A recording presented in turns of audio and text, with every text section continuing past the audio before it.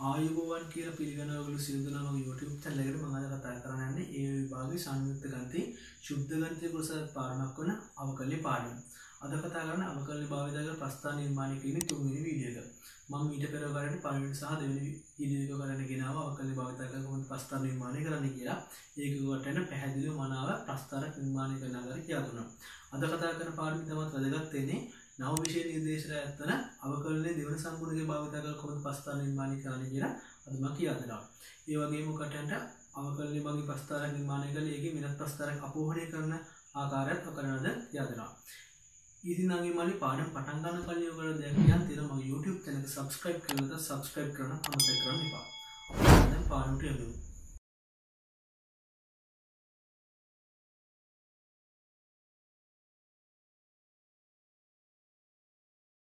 දැන් නම් ඊමාලි මම පාඩම් පොඩක් පිට ගිහිල්ලා. ඒ කියන්නේ පාඩමට අදාළ වෙනත් කරුණු ටික කීපයක් තමයි නම් ඊමාලි දැන් ඔයාලට කියා දෙන්නේ. ඒ කියන්නේ වෙනත් ගැටලු කීපයක් තමයි ඔයාලට දැන් සාකච්ඡා කරන්න යන්නේ. ඒ කියන්නේ ප්‍රස්ථාන නිර්මාණය කිරීමනේ මේ ප්‍රස්ථාන නිර්මාණය කරලා කොහොමද ඒකේ අහන ප්‍රශ්න වලට පිළිතුරු සපයන්නේ කියලා තමයි මේ කොටසෙන් මම කියා දෙන්න යන්නේ. તો නම් ඊමාලි ඔයාලට දීලා දෙනවා y සමානයි x4 වෙනි බලය ඍණ 4x ඝනය ධන 4x වර්ග ධන කී ප්‍රස්ථාරය නිර්මාණය කරලා කටන දෙවිදිහට මේ සමීකරණය විසඳන්න කියලා. දැන් මෙන්න මේ සමීකරණය විසඳන්න අපි කොහොමද මේ ප්‍රස්ථාර නිර්මාණය කරලා සිදු කරන්නේ කියලා අපි බලමු. ඒ වගේම ඔකටන්ට දීලා තියෙනවා මෙන්න මේ වගේ ප්‍රශ්න කිහිපයක්.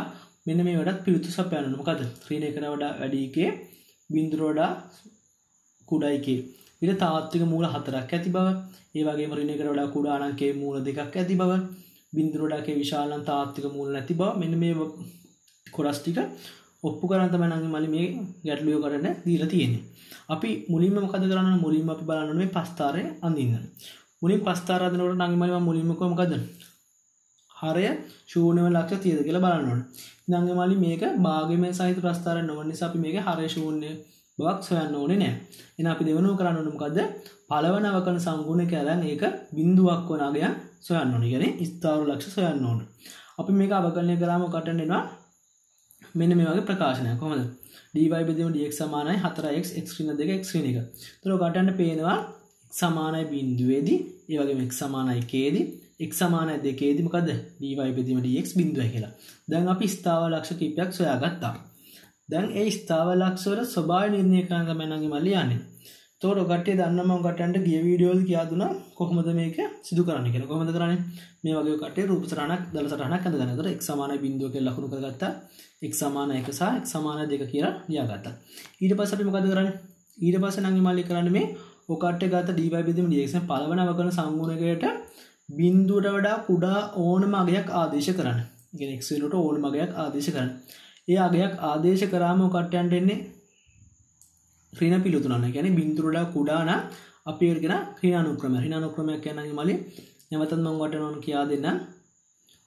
මේ වගේ ප්‍රස්ථාරයක් ගත්තන් පස්සේ ඒකේ ඍණ අනුක්‍රමයක් තියෙන මේ පැත්තට ධන අනුක්‍රමයක් තියෙන මේ පැත්තට මේක තියෙන්නේ ඍණ පැත්ත ඍණ අනුක්‍රමයක් නතර මෙන්න මේ ආකාරයට තමයි එන්නේ නම් ඉවල්ලි. ඒ වගේම බිඳුව සහ එක අතර අගයක ආදේශ කරාම කොටන්න මෙන්න මේ පැත්තට කියන්නේ ධන පැත්තට එනවා. ඒ කියන්නේ මෙන්න මේ ආකාරයට ප්‍රස්ථාරයකට වක්‍ර ප්‍රස්ථාරය ගන්න පුළුවන්. එතකොට මේ විතර තියෙන අවමයක්. අන්නේ ආකාරයට නම් ඉමල්ලිය කරන්න පුළුවන්. මෙන්න මෙතන එක සහ දෙක අතර අගයන් ආදේශ කළ මේක ලබා ගන්න, දෙකට වැඩි අගයන් ආදේශ කළ මේක ලබා ගන්න කරන්න පුළුවන්. මම ඒක කොහොමද සිදු කරන්නේ කියලා නැවත නැවතත් කියා දෙන්නේ නැහැ. ඒක යම් කිසි පැහැදිලි තැනක් තියෙනවා මගේ පෙර වීඩියෝස් බලන්න. ඉතින් නම් ඉමාලි දැන් කටන්ට ඊට පස්සේ අපි කරන්න ඕන නම් ඉමාලි x සමාන බිඳුවේදී මොකද අවම ලක්ෂ්‍ය නිර්ණය කරන්න. උතේ කටේ කරන්න ඕන ගොඩක් කට දෙනෙට ගණන් හදනකොට පැටලෙන තැනක් තමයි මෙන්න මේක. ගොඩක් දෙනෙක් ආදේශ කරන්නේ මේ පළවන අවකලන සංගුණකය ලබාගත තැන තමයි මේ x ත බිඳුව ආදේශ කරන්නේ. ඒක හොඳින් මතක තියාගන්න. ගොඩක් දෙන්න වරදිනවා. වේගෙන් ගණන් හදනකොට ගොඩක් දෙන්න අමතක වෙන තැන. ඒතර මොකද කරන්න ඕන? x සමාන බිඳුව ආදේශ කරන්න ඕන මෙන්න මේ සමීකරණය. ඒක අපිට දුන්න මුල්ම සමීකරණය තමයි ආදේශ කරන්න ඕන. මේකට ආදේශ කරාම කොට එනවා බිඳුවේ k යගය. ඒ වගේම x සමාන 1 දී කොට එනවා 1 දන k කියලා. x සමාන 2 ආදේශ කරාම කොට එනවා k කියලා. ඉතින් මෙන්න මේ වගේ ඔකරන්න පුළුවන් අවම ලක්ෂ සහ උපරිම ලක්ෂ සහ අවම ලක්ෂ මේ ආකාර පිළිවෙලට ලබා ගන්න. දැන් මේව භාවිත කළා ඔකට ප්‍රස්ථාර නිර්මාණය කරන්න වෙනවා. ඊට පස්සේ නම් මල්ලි මොකද කරන්නේ? x අනන්ත වෙනකොට බලන්න ඕන y ගේ හැසිරීම. ඒ වගේම x ඍණාන්තර යනකොට ඔකට බලන්න ඕන y ගේ හැසිරීම. මම මේක නැවතත් ඔකට කියා දෙන්නේ නැහැ. මොකද ඒතර x ධනාන්තර යනකොට ඔකට එනවා y ධනාන්තර යනවා x ඍණාන්තර යනකොට ඔකට පේනවා y මොකද ධනාන්තර යනවා. දැන් මෙන්න මේව භාවිතා කරලා ඔකට මොකද කරන්න ඕන? හස්තාරක් නිර්මාණය කරන්න ඕන. ඊට පස්සේ ඔකට ඊළඟට හොයන්න ඕන y අක්ෂය ඡේදන ලක්ෂ්‍යය. y අක්ෂය ඡේදන x සමාන බිඳුවද x සමාන බිඳුව ආදේශ කරාම ඔකට y එනවා k කියලා. ඒ වගේම ඔකට x අක්ෂය ඡේදන ලක්ෂ්‍ය කොහොමද සොයන්නේ? x අක්ෂය ඡේදන වෙනනම් මලි y සමානයි මොකද? බිඳුවේදනේ. y සමානයි බිඳුව x අක්ෂය ඡේදන නිසා y ට බිඳුව දාලා මේ ආකාරයට ප්‍රකාශන ලියුම් පස්සේ ඔකට මේක සුළු කරලා ඔකට පුළුවන් මොකද? x ඡේදන ලක්ෂ්‍ය හොයාගන්න. ඉතින් අගේ මලි මේක සුළු කරලා ඔකට නොහැකි වේවි මොකද? x ඡේදන ලක්ෂ්‍ය හොයාගන්න අපි ඒක ප්‍රස්තාරයේ මගින් තීරණය කරමු. දැන් ඔකට ලබාගත් පිළිතුරු අනුව x සමාන බිඳුව x සමාන 1 x සමාන 2 දී දැන් මෙන්න මේ ආකාරයට ඔකට මම මුලින් කියා දුන්න මේ chart එක කොහොමද ලබා ගන්න කියලා දැන් මේක භාවිතා කරලා ඔකට ප්‍රස්තාරයක් නිර්මාණය කරන්න ඕන. දැන් ප්‍රස්තාරයක් නිර්මාණය කරන් පස්සේ ඔකට නම් මේ මල්ලි මොකද දෙන්නේ? බිඳුව සමානයි k දී මෙන්න මෙතන ලක්ෂ්‍ය මකුණු කරනවා. 1 දී 1 ධන k කියලා ඔකට k කියන්නේ ඕනම අගයක්. එතකොට මෙතන i k කියලා එනවා 2 දී මෙන්න මේ ආකාරයට ඔකට ප්‍රස්තාර නිර්මාණය කරන්න පුළුවන්. දැන් මෙන්න මේ ප්‍රස්තාරය භාවිතා කරලා තමයි නම් මේ මල්ලිය කටන්න මම අර ලබා දුන්න පිළිතුරු වලට උත්තර ලබා ගන්න ඕන. අපි ඒක එන ඊළඟ කොටසදී බලමු. දැන් මේ කොටසදී මම කියා දෙනවා නම් මේ මල්ලිය කොහොමද මේකට මෙන්න මේ අගයන් වලට කියන්නේ මෙන්න මේ k ගේ මෙන්න මේ පරාස වලට කොහොමද මේ පිළිතුරු ලබා ගන්න කියලා.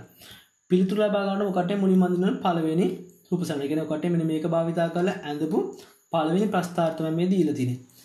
දැන් ඔකට පේනවා ඍණ k කියන එක ඍණ 1 සහ k කියන එක ඍණ 1 සහ බිඳුව අතර විචලනය වෙනකොට කොහොමද තාත්වික මූල හතරක් ඇති බව පෙන්වන්නේ. ඒත් මේ k කියන එකට ඍණ 1 දැම්මන් පස්සේ මොකද වෙන්නේ? ඍණ 1 දැම්මන් පස්සේ නම් මෙතන බිඳුව කියලා. ඒ වගේම බිඳුව දැම්ම වෙනවා 1 අතර. ඒ කියන්නේ මෙන්න මේ ලක්ෂ්‍ය තියෙනව නේද? මේ ලක්ෂ්‍ය තියෙනවා නම් මල්ලි මොකද? බිඳුව සහ ඍණ 1 අතර. කියන්නේ මෙතන k ට ඍණ 1 ඕනම අගයක්. කියන්නේ k ට දාන්න ඍණ 1 සහ බිඳුව අතර අගයක්. දැම්මන් පස්සේ ඔයාලට බලන්න ප්‍රස්තාරය වෙන මේ ආකාර හැඩය තමයි ගන්නේ. අපි මුලින් ලබාගත් ප්‍රස්තාර හැඩය තමයි ඔකට ඉන්නේ. එතකොට මෙන්න මේ ප්‍රකාශනේ බිඳුවක් වන අගයන් තමයි නංගි මල්ලි මේකේ මූල වෙන්නේ. එතකොට මෙන්න මේ ප්‍රකාශනේ කියන්නේ නංගි මල්ලි මේ ප්‍රස්තාරනේ. මේ ප්‍රස්තාරය සහ මෙන්න මෙතන බිඳුව. ඔකට නම් ඔකට මෙන්න මේ බිඳුව කියන එක y කියලා ගත්තා. y සමානයි බිඳුව. එතකොට මෙන්න මේ ප්‍රස්තාරය සහ මේ ප්‍රස්තාර ඡේදන ලක්ෂ්‍ය තමයි මේකේ මූල වෙන්නේ. එතකොට y සමාන බිඳුව කියන්නේ මෙන්න මේ x අක්ෂය. එතකොට ඒකේදී ඔකට පේන තැන් තුනකදී මේක ඡේදනය වෙනවා. එහෙනම් ඔකට නිකම් කියන්න පුළුවන් ඍණ 1 සහ ඍණ 1කට වඩා k විශාල සහ බිඳුවට වඩා කුඩා විට තාත්වික මූල හතරක් ඇති බව. ඒ වගේම ඍණ 1කට වඩා k අඩු නම් k කියන එක ඍණ 1කට වඩා අඩු නම් එතකොට ඔකට පෙන්වන්න ඕන මේ ඍණ 1. එතකොට ඔකට මුලින් බලන්න මේ k ට ඍණ 1 ආදේශ කරා. k ට ඍණ 1 ආදේශ කරාම ඔකට මොකද? බිඳුවනේ. එතකොට මෙන්න මේ මෙතන ඉහළ ලක්ෂ්‍ය තියෙන බිඳුව. එතකොට ඔකට කියලා තියෙන ඍණ 1 නේ ඍණ 1කට වඩා අඩු. ඒ කියන්නේ ඍණ 1කට වඩා අඩු අගයක් ආදේශ කරාම කියන්නේ ඔකට ආදේශ කරන්න පුළුවන් ඍණ 2 ඍණ 3 ඍණ 4. ඔකට පේනවා මෙතන ඍණ 1 ආදේශ කරාම පස්සේ කියන මෙතන දෙන්න පුළුවන් අවමාගයේ ඍණ 1නේ. ඍණ 1 ආදේශ කරාම පස්සේ ඔකට එන්න පුළුවන් මෙතන බිඳුව. එතකොට බිඳුවට වඩා අනිවාර්යෙන් ඍණ 1කට වඩා අඩු වගේ ආදේශ කරොත් දැන් ප්‍රස්තාර මෙන්න මෙතන ලක්ෂ්‍ය තව පල්ලෙහාට යනවා. එතකොට ඔකට කියන්න පුළුවන් නම් මල්ලි මොකද? ආයි නැවතත් y සමාන බිඳුව ගත්තන් පස්සේ ඔකට පේනවා ස්ථාන දෙකක් ඡේදනය වෙලා තියෙනවා. එහෙනම් ඔකට කියන්න පුළුවන් මූල දෙකක් පවතින බව.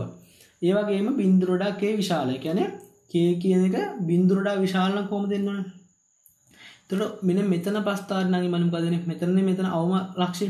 මෙතන අවම ලක්ෂ්‍ය මෙතන තමයි k වෙන්නේ. එතකොට මේ k කියන එක බිඳුවට වඩා විශාලයි. කියන්නේ ප්‍රස්තාරය උඩට යන්න ඕන. උඩට ගියන් පස්සේ මෙතන බිඳුවට වඩා විශාලා කියන්නේ මේ අවසාන දෙක තියෙන්නේ. එහෙනම් බිඳුවට වඩා විශාල අවස්ථාවද මොකද? තාත්වික මූල නැති. කියන්නේ මේ ප්‍රස්තාරය මෙන්න මේ x අක්ෂය ඡේදනය කරන්න නැති කියලා කොට පේනව නේද? ඒක නිසා කොට බලන්න තාත්වික මූල නැති කියලා කියන්නේ. ඉතින් මේ පිළිබඳව මොකක්ද ගැටලුවක් තියෙනවා මාව සම්බන්ධ කරගන්න. මම හිතුවා කොටන්න දැන් කියලා දුන්න කොටස තේරුණා නැති කියලා. අපි නේද පාඩමින් ඉස්සරහට යන්න. දැන් නම් හිමාලය ඔකට මේ වගේ ප්‍රස්තාරයක් අඳින්න කියලා දීලා තියෙන. ඒ වගේම එමගින් පහත ශිතවල ප්‍රස්තාර අඳින්න. ඒ කියන්නේ මේක මගින් පහත ශිත අපෝහණය කිරීම තමයි නම් හිමාලය සිදු කරන්න ඕන. අපි මුලින්ම මේ ප්‍රස්තාර අඳින්නේ කොහොමද බලමු. නැවත සුපුරුලස මොකද්ද මුලින්ම බලන්න ඕන. හරය බිඳුව වෙන අගයන් තියෙද කියලා. ඉතින් හරය බිඳුව වෙන අගයන් නැහැ නම් හිමාලය මේක භාගයම සහිත ප්‍රකාශනයක් නෙවෙයිනේ. එහෙනම් මුලින් බලනවා dy බෙදීම dx සමානයි බිඳුව වෙන අගයන් තියෙද කියලා.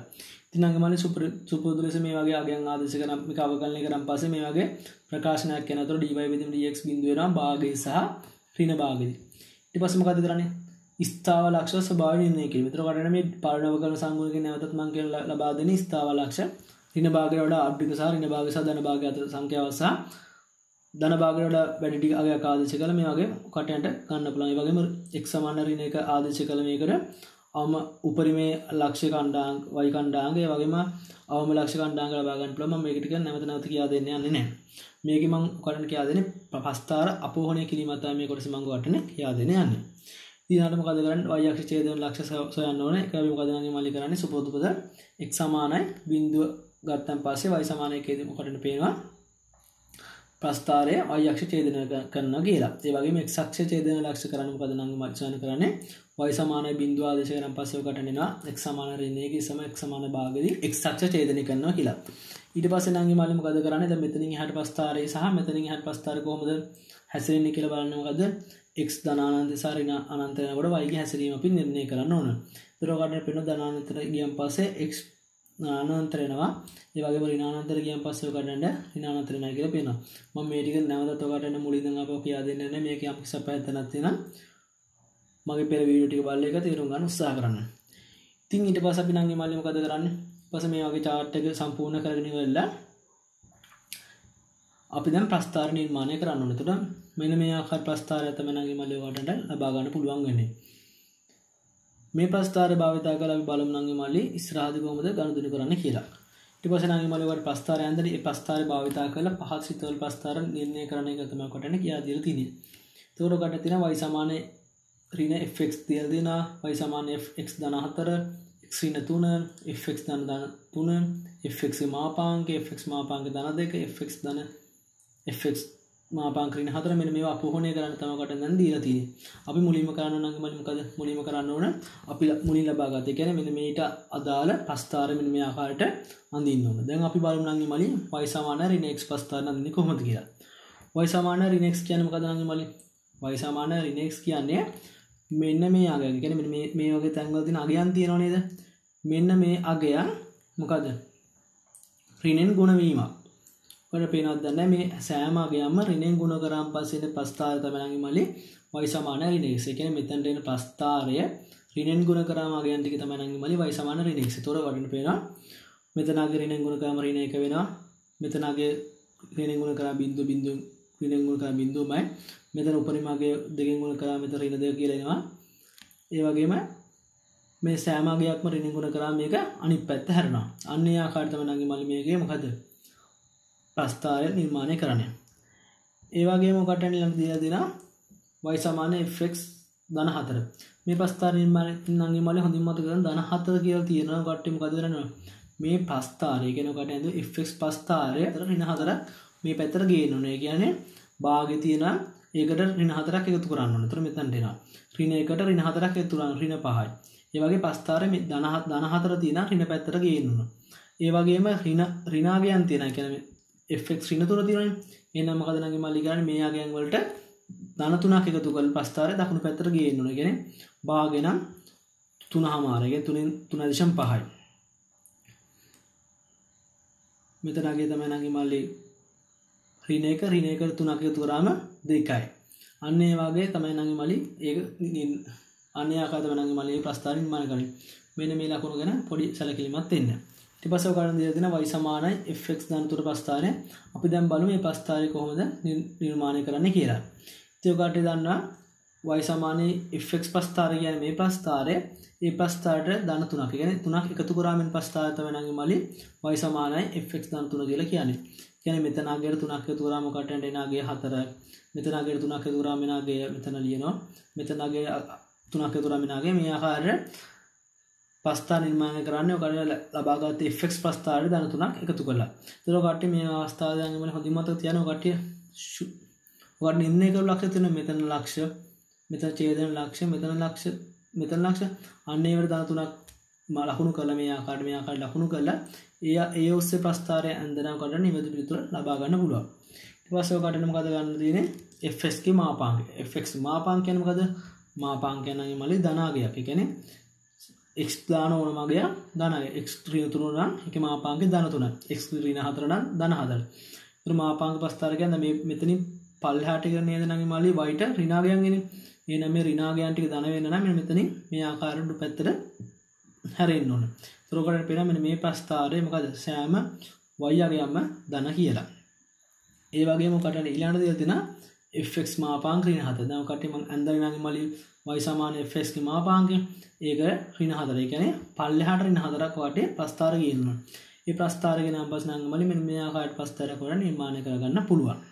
ඉතින් නම් මල්ලි මම අද ඔයගලන්ට කියා දුන්න කොටස තේරුම් නැති කියලා හිතනවා. මේ පිළිබඳව යම් කිසි අපහසුතාවක් නැත්නම් මම Facebook page එක හරහා මම සම්බන්ධ කරගන්න. ඒ වගේම ඔයගලන්ට මේ සම්බන්ධ යම් කිසි ගැටලුවක් තියෙනවා. ඔයගලන්ට හොඳම දේ තමයි පළවෙනි සහ දෙවෙනි වීඩියෝ එක නැවතත් බලන්න. ඒතකොට ඔයගලන්ට මේ ප්‍රස්ථාර නිර්මාණය කරන්නේ කොහොමද කියලා නැවතත් අවබෝධ කරගන්න පුළුවන්. යම් කිසි කෙනෙකුට මේ ප්‍රස්ථාර නිර්මාණය කිරීමේ අද කියා දුන්න වීඩියෝ යම් කිසි කෙනෙකුට අද කියා දුන්න කොටස් ටික තේරුම් නැත්නම් ඒක මූලික හේතුව තමයි කොහොමද ප්‍රස්ථාර නිර්මාණය කරන්නේ කියලා මම ඔයාලට කියා දුන්න පියවර ටික අනුගමනය කරලා නැහැ.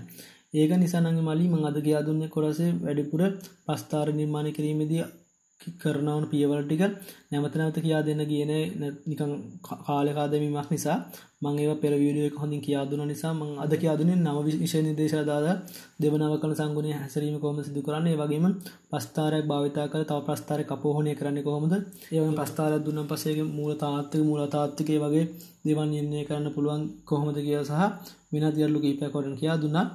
ඉතින් අංගිමල්ලි අදට පාඩම අවසන්. ඔබ සැමට සුබ දවසක්.